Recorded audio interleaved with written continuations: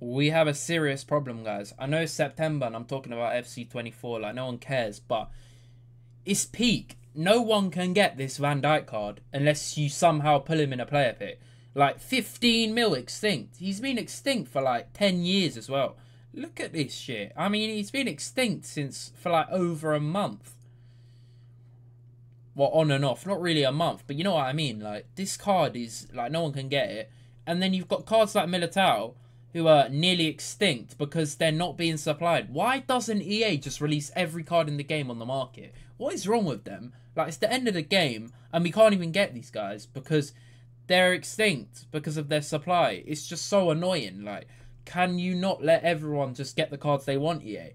What is the point of this? This is so stupid. I don't understand their logic.